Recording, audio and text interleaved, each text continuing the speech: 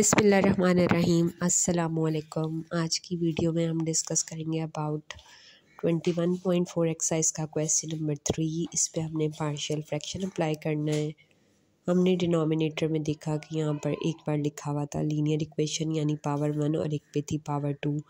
तो हमने जिस पे पावर 1 थी उसके ऊपर न्यूमरेटर ए सेट किया और नीचे लिखा 1 + x, और फिर हमने 1 + x स्क्वायर पे स्क्वायर था तो उसको 2 पार्ट्स में ब्रेक किया। पहले आपने सिंगल 1 + x स्क्वायर यानी पावर 1 है और फिर 1 + x स्क्वायर पे पावर 2 है, और ऊपर आपने न्यूमरेटर सेट किए bx + c और dx + c, बिकॉज यहाँ पे डिनोमिनेटर में क्वाड्रेटिक इक्वेशन गिवन है यानी x स्क्वायर गिवन है। इसके बाद हमने यहाँ एलसीएम लेना है, तो एलसीएम लेने के लिए हमने स्टार्टिंग 2 टर्म्स का एलसीएम लिया और थर्ड टर्म को एज इट इज़ कॉपी किया। अब यहाँ पर डिनोमिनेटर आ जाएगा 1 + x और फिर 1 + x स्क्वायर, और जब हमने यहाँ पे इसको सिम्प्लीफाई किया तो यहाँ पे आ जाएगा e ब्रैकेट में और फिर 1 + x स्क्वायर, फिर प्लस, फिर लिखा bx + d यानी डिनोमिनेटर, और इसके साथ आ जाएगा 1 + x। ये हमने फर्स्ट स्टेप डन कर लिया, यानी स्टार्टिंग 2 टर्म्स का हमने यहाँ पर इस तरह से एलसीएम से सॉल्व कर लिया है। अब हमने ये काम करना है कि अब नेक्स्ट स्टेप में, अब यहाँ पे ये 2 फ्रैक्शन में वैल्यूज़ हैं, तो अब हमने इन दोनों का एलसीएम सॉल्व करना है। तो यहाँ पर देखिए न्यूमरेटर डिनोमिनेटर 1 + x है, लिख दिया, फिर 1 + x स्क्वायर है और एक साइड 2 है, पावर एक साइड 1, तो प्लस हो के बन गया 3, और यहाँ पर ये सॉल्व हुआ तो फिर 1 + x square plus bx + c bracket में 1 + x ब्रैकेट क्लोज, और यहाँ पे ब्रैकेट के अंदर आ जाएगा 1 + x स्क्वायर पावर स्क्वायर, यानी 3 पावर डिनोमिनेटर में थी तो 1 कैंसिल हुई, 2 रिमेनिंग। फिर यहाँ लिखा हमने dx + e यानी न्यूमरेटर, और इसको मल्टीप्लाई किया 1 + x और फिर ब्रैकेट में 1 + x स्क्वायर, क्योंकि 3 पावर थी नीचे और ऊपर dx + e के नीचे थी 2, तो 1 कैंसिल हुआ, 1 रिमेनिंग। अब हमने नेक्स्ट काम ये किया, इनमें से हमने कॉमन देखा कि एक साइड पे तो यहाँ पे है 1 + x स्क्वायर पे स्क्वायर, और दूसरी साइड है 1 + x स्क्वायर, यानी ऊपर 2 टर्म्स गिवन है, तो इसमें 1 + x स्क्वायर दोनों में कॉमन है, तो हमने कॉमन ले लिया। तो यहाँ ब्रैकेट में रह गया a, फिर ब्रैकेट में 1 + x स्क्वायर, फिर प्लस, फिर bx + c और ब्रैकेट में 1 + x ब्रैकेट क्लोज, और यहाँ पे हम लिख देंगे 1 + x स्क्वायर 1 टाइम, क्योंकि 1 टाइम तो हमने बाहर ले लिया है, फिर प्लस, फिर हमने लिखा है यहाँ पे dx + e, फिर 1 + x और फिर 1 + x स्क्वायर नहीं लिखेंगे क्योंकि वो हम बाहर ले चुके हैं। ब्रैकेट हम कर्ल ब्रैकेट क्लोज कर देंगे, ये फर्स्ट टर्म और सेकंड टर्म में से 1 + x स्क्वायर बाहर आ चुका है। फिर हमने लिखा 1 + x डिनोमिनेटर में और ब्रैकेट में फिर 1 + x स्क्वायर पे क्यूब। अब हमने चेक किया, देखें ऊपर 1 टाइम है 1 + x स्क्वायर, नीचे 3 टाइम है, तो यहाँ रिमेनिंग बच गया 1 + x स्क्वायर पर, ये 3 में से एक कट गया, ये वाला कैंसिल हो गया, तो यहाँ पे स्क्वायर रह गया। अब हमने यहाँ पर सिंप्लीफाई करना है, इसको पहले हमने ब्रैकेट्स को ओपन करना है, e + ax स्क्वायर, फिर ब्रैकेट बना देंगे, फिर प्लस, फिर bx square plus cx plus c और फिर 1 + x square as it is, फिर प्लस, अब dx को 1 से किया dx, फिर dx स्क्वायर प्लस e, फिर प्लस ex। now हमने नेक्स्ट स्टेप में काम किया कि यहाँ पर हमने इसको अगेन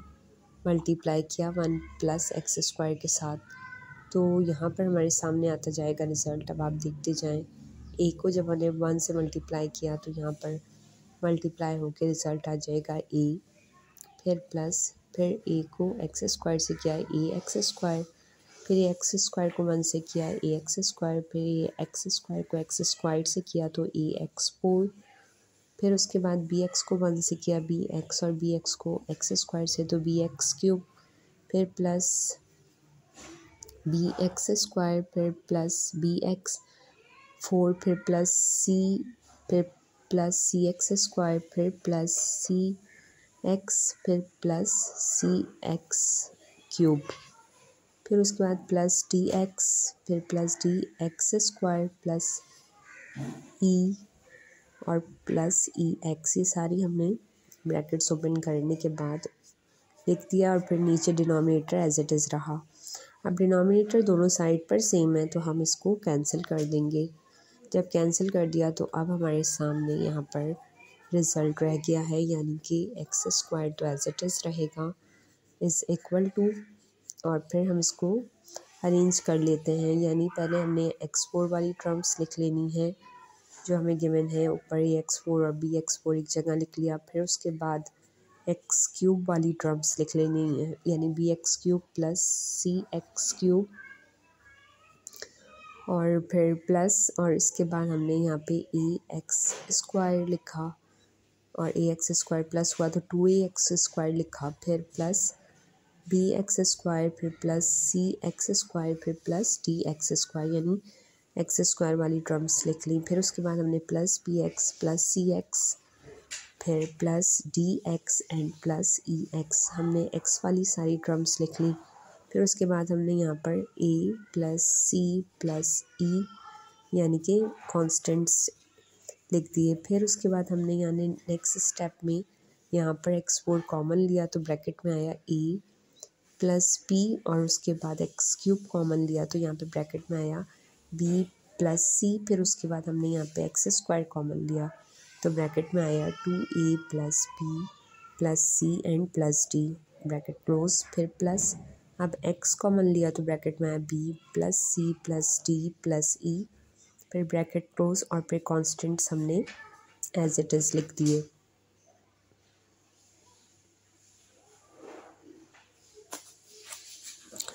नाउ हमने कंसिडर किया 1 प्लस एक्स इक्वल है 0 के, तो यहाँ पर x की वैल्यू आ गई -1 और यहाँ पर इसको हमने इक्वेशन नंबर 2 में पूरी इक्वेशन में x इक्वल टू -1 पुट कर दिया, जो यहाँ पर अभी आपके सामने मैं लिख रही हूँ, यानी कि ब्रैकेट में b फिर x की जगह -1 फिर प्लस c फिर ब्रैकेट क्लोज, फिर 1 की जगह 1 फिर प्लस फिर -1 ब्रैकेट क्लोज, फिर प्लस फिर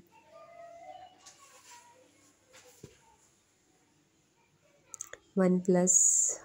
-1 का स्क्वायर है, फिर प्लस लिखा है, फिर डी की जगह डी लिखा है, एक्स की जगह -1 plus E bracket close,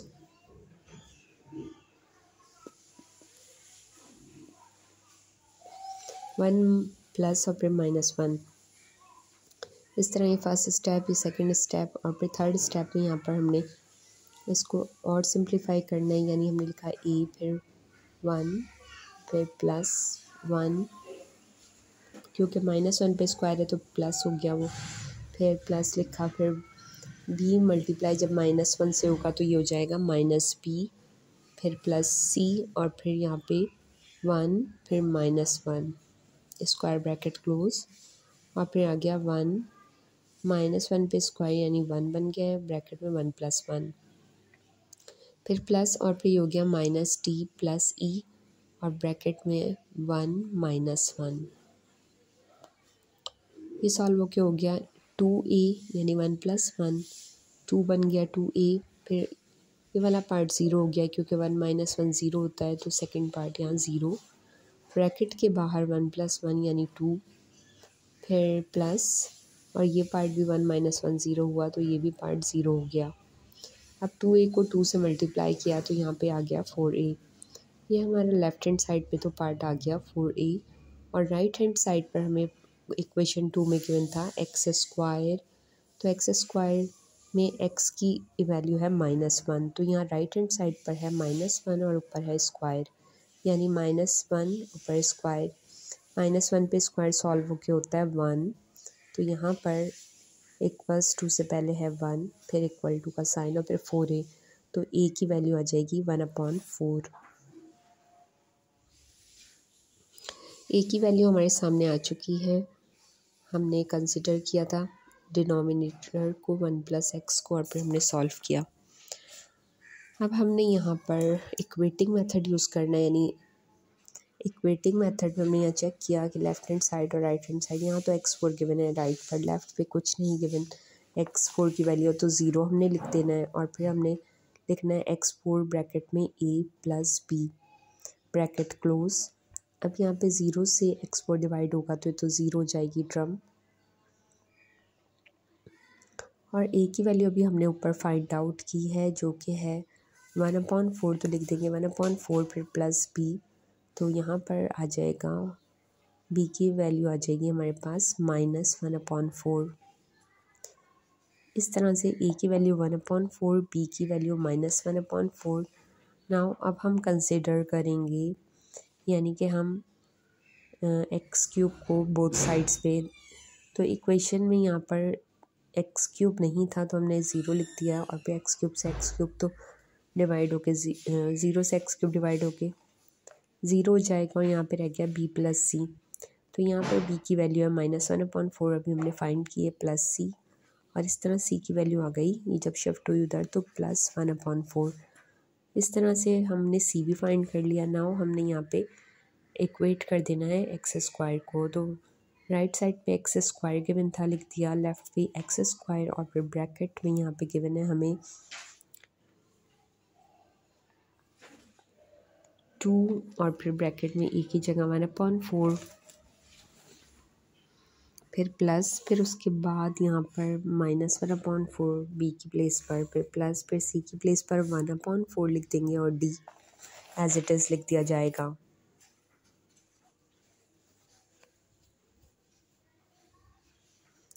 bracket close कर दिया। अब हमने इसको सॉल्व करना है, नहीं x² से x² कैंसिल तो 1 आ जाएगा, इक्वल टू 2 1 ज़ा 2 2 2 ज़ा 4, तो ये आ जाएगा 1/2, फिर -1/4, फिर +1/4, फिर प्लस d,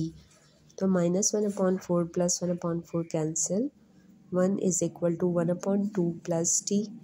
और इस तरह से जब d की वैल्यू फाइंड करनी है 1/2 को दूसरी साइड शिफ्ट करेंगे तो ये हो जाएगा 1 -1/2।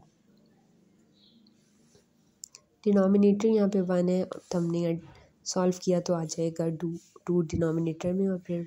न्यूमरेटर में आ जाएगा 2 -1 और फिर d की वैल्यू आएगी 1/2। नाउ इस तरह हमने a b c d चारों वैल्यूज़ को फाइंड कर लिया है। अब हम इक्वेट करेंगे x को, तो यहाँ पर हमें 0 हमने लिखा क्योंकि x गिवन नहीं है, और दूसरी साइड में b plus c plus d plus e लिख दिया, तो यहाँ पर 0 इज़ इक्वल टू, अब b की प्लेस पे -1/4, c की प्लेस पे 1/4, d की प्लेस पे 1/4 और e हमने एज इट इज़। अब +1/4 -1/4 कैंसिल, तो यहाँ लिखा 1/2 प्लस e, तो यहाँ पे e आ गया -1/2। इस तरह से हमने e भी फाइंड आउट कर लिया। जो कॉन्स्टेंट्स थे वो चारों हमारे पांचों a b c d e आ चुके हैं, तो हम उसको इक्वेशन 1 में पुट करेंगे। इक्वेशन 1 में a की प्लेस पे 1/4 और फिर नीचे डिनोमिनेटर में 1 प्लस x है, और फिर सेकंड में डिनोमिनेटर 1 प्लस x² है और फिर bx प्लस c है, तो b की प्लेस पर -1/4 x, फिर c की प्लेस पे 1/4, फिर प्लस, फिर यहाँ पे है 1 प्लस x² और होल पे है x² पे भी स्क्वायर है, फिर यहाँ पे हमने d की प्लेस पे लिखा 1/2 x प्लस और e की प्लेस पे 1/2।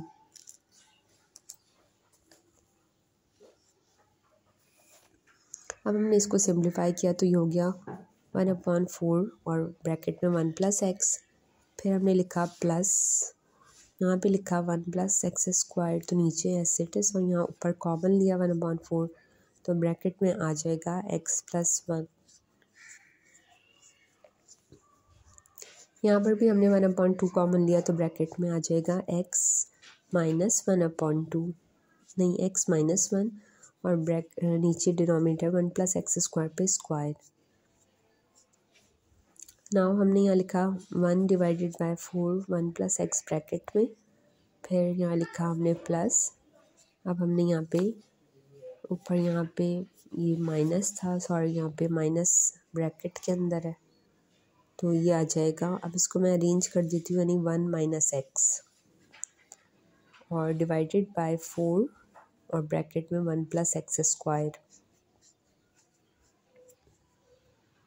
फिर प्लस और यहाँ पे इसी तरह x माइनस 1 न्यूमरेटर और डिनोमिनेटर में 2 और ब्रैकेट में 1 प्लस एक्स स्क्वायर और ऊपर स्क्वायर।